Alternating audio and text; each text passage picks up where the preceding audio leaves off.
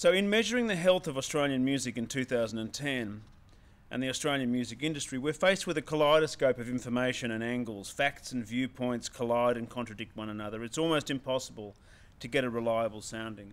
The truth is that the news is either all good nor all bad. Mainly, it's just different as we undergo enormous transformational changes in the way people release and consume music. To misquote Charles Dickens from A Tale of Two Cities, these are the best of times, these are the worst of times. We're all aware, of course, that the revenues from recorded music, taken as a whole, have been in decline globally for a number of years.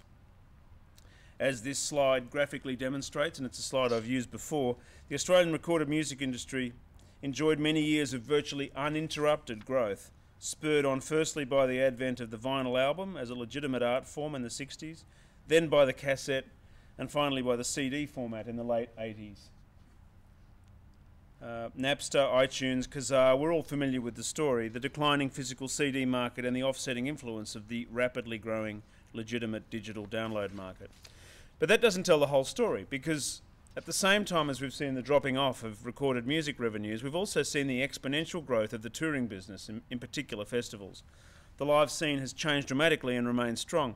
Older members of the audience, such as myself, can of course remember a time in the late 70s and early 80s when there was an explosion of rock pubs and bands.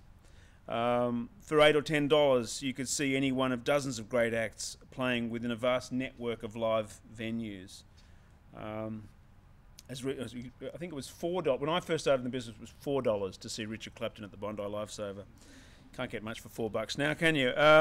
As recently as 10 years ago, there was still a buzzing circuit of rock pubs around the country.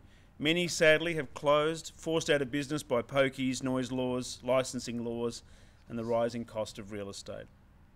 While the number of live music venues dwindles, in their place is a dazzling array of festivals. Today's music fan has access to all manner of digital entertainment, but the demand remains high for real experiences, shared experiences, which is why we find tens of thousands of people prepared to pay hundreds of dollars to see festivals such as Splendour in the Grass or Big Day Out. And these aren't shows or concerts as we used to know them, but rites of passage and rituals, and a great way to see a lot of bands in a short time.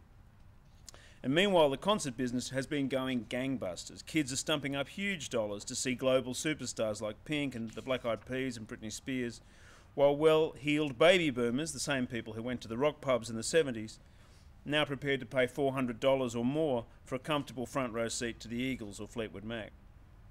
And just as relevantly for this discussion, you've got Powderfinger's farewell tour snowballing into one of the biggest, highest grossing tours in Australian history. Why? Because a generation of people don't want to miss out on the chance to see this wonderful band one last time.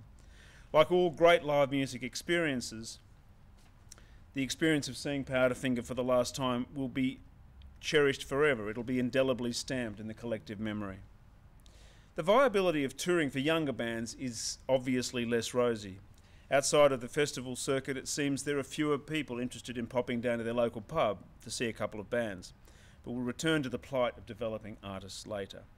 So the growth of recorded music slows down. The live touring market enjoys several years of strong growth, at least for now. There are signs of a softening touring market, perhaps more so in the US than here, but we've seen cycles of boom and bust in touring before. And meanwhile, new and lucrative revenue streams open up as we see an increase in synchronisation and licensing and sponsorship.